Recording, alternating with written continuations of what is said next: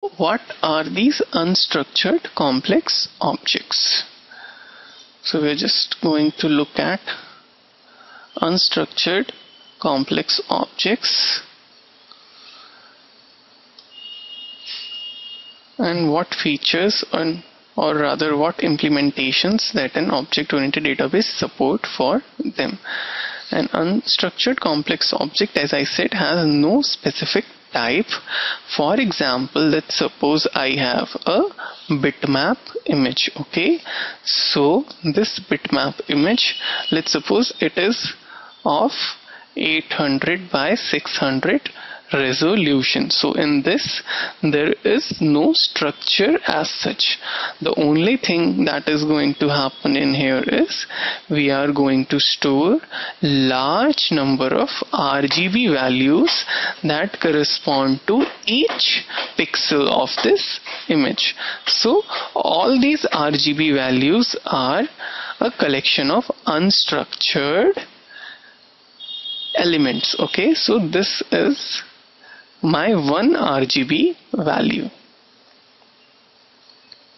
So I store 800 into 600 such RGB values in an unstructured complex object. Normally an object-oriented database supports two types of unstructured complex objects.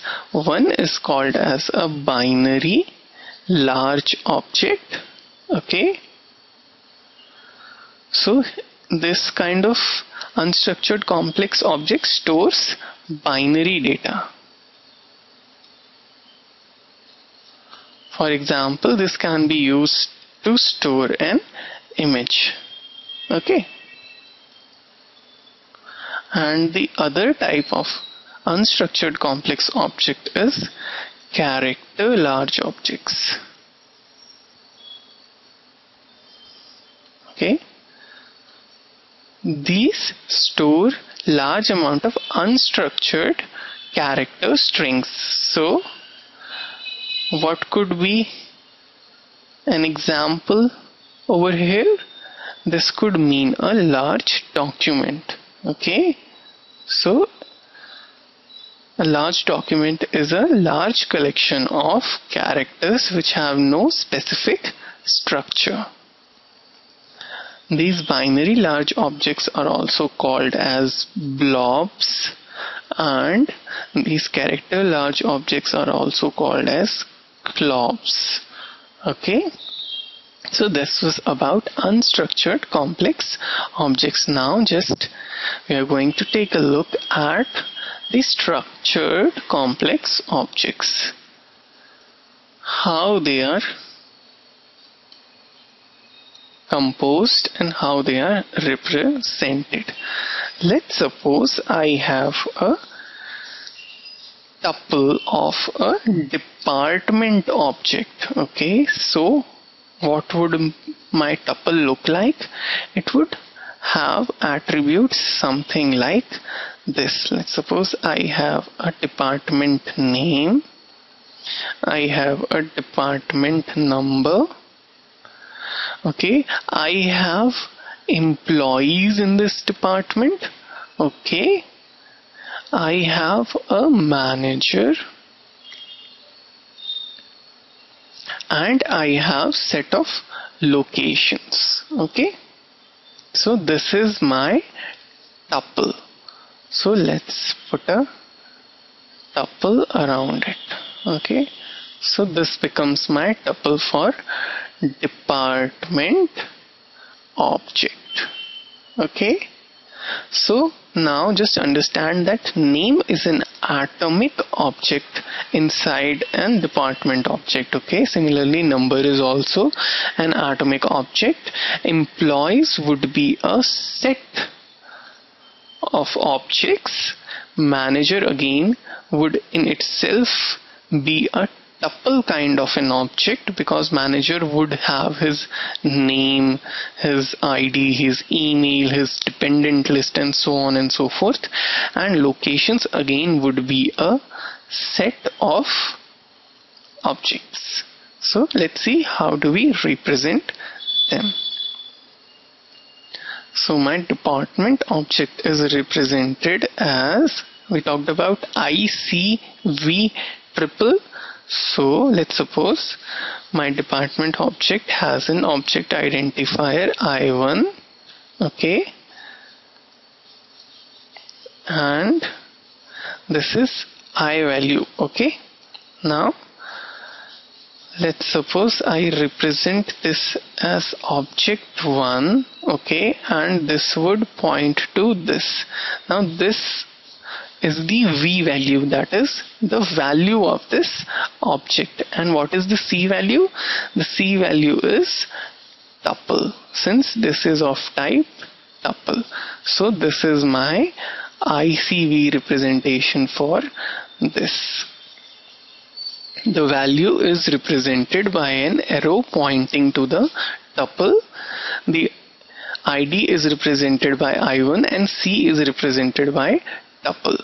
Now inside this tuple, what I would have is, let's suppose I have the name over here. So name again is an object.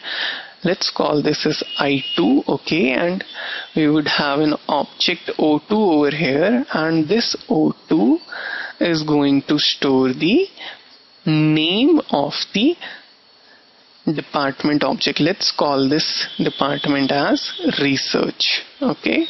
So this is going to store research. Then the number again is an atomic object, so we will have another ID over here. Let's suppose I call this object as O3, and this is going to store, let's suppose my department ID is 1256, okay. Now employees is a set of objects, okay, although it itself is an object. So I have a object O4, okay. We also write, just understand, I would write atomic over here because this is an atomic object, okay. Similarly atomic over here since this is an atomic object.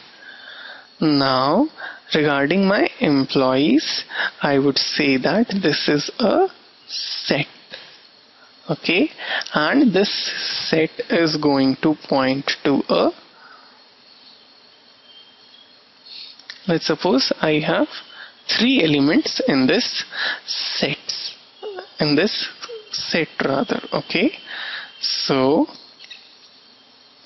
I assume one of the values is,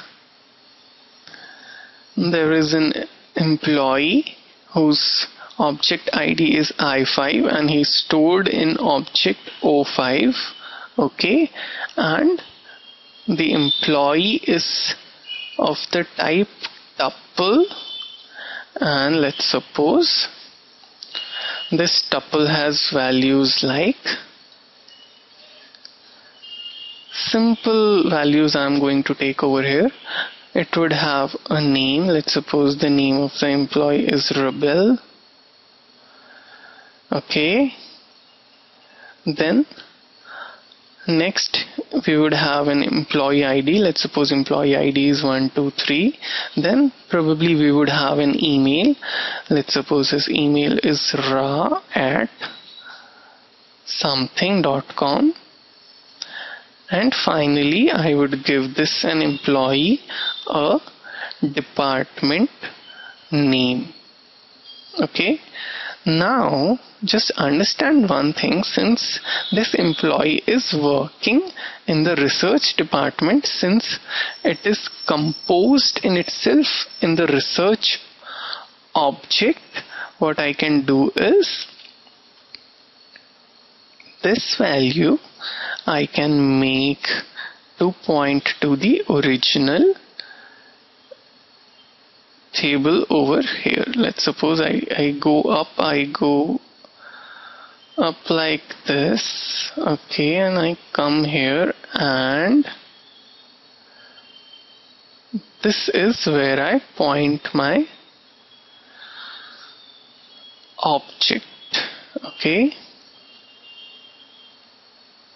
So this is the this value stores the department, this value stores the email, this value has ID, and this value has name. Okay, now this tuple is having 3 atomic value and 1 tuple value. Okay, and that tuple value is pointed by the object, department object itself. Okay, and similarly we would have other employees like this. Okay, and similarly we would have a manager over here.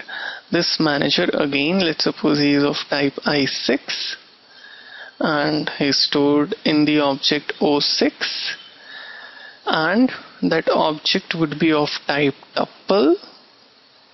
Okay, and that tuple is something like this, where again the department is pointing to the original research department. Okay, and again we would have locations. Let's suppose this is my location, this is I7, my locations are stored in object O7. Now this location is a type of set. Okay, so we would have something like this over here. We would have many number of locations, and each of these elements are themselves, let's suppose, going to point to a particular tuple. Okay, I call this I8, let the object be O8, this would be a tuple, and this O8 would have a value like, let's suppose I just have a name. My name is, let's suppose I call this as 5th Avenue,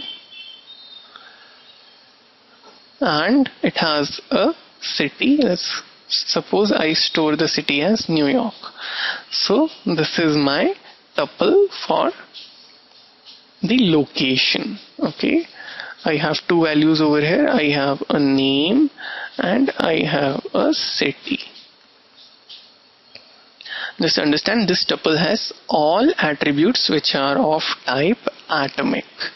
So this is how we represent a complex structured object. Okay, this object is structured because it is created with the help of type constructors. Okay, a tuple is a type constructor.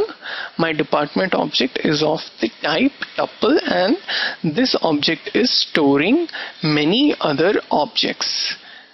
How it is storing? It is storing those objects in terms of OIDs. Okay, just understand one thing, that these values are themselves objects. Okay, so I have represented this in the form of a relational tuple.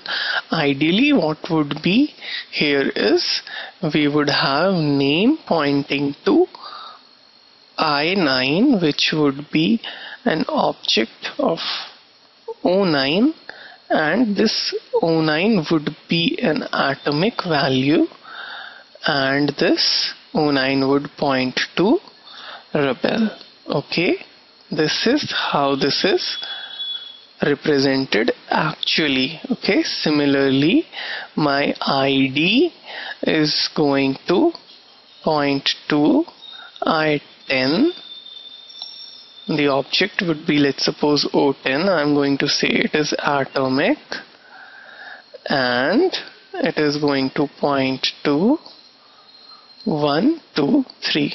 Okay, that is how exactly it is represented. Here I have only represented here in the form of a relational, so that it is simpler to understand. Okay, another thing to be understood over here is the objects which are the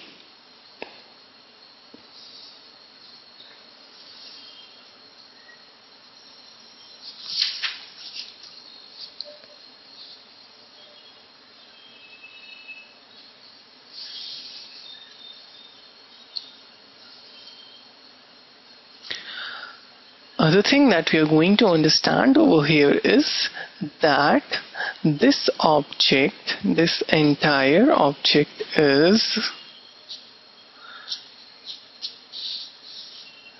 related to the employee object, which is over here, right? This is my employee, okay?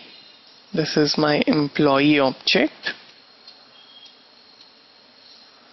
by a ownership semantic, okay? I call this ownership semantic.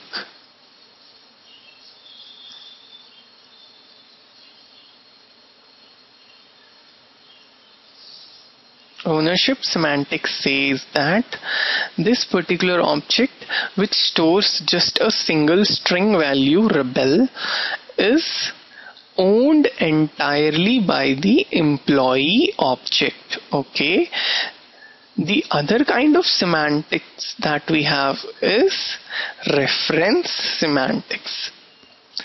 Reference semantics says that object is not owned by the object but rather only referenced by it. So just understand over here, this department object of the employee is referenced by the employee object, okay? So I call this semantic as reference semantics, okay? The rebel is totally owned by the employee object while the department in which he works, okay, that is, which department that is? It is the research department. This department, or rather the object O1, is not owned by the employee, rather it is only referenced by the employee to indicate the relationship that employee works in research department. So that was about semantics. We have ownership semantic and we have reference semantics, okay? Ownership semantic attributes, they are dependent on its owner, okay, while reference semantic objects are independent, okay?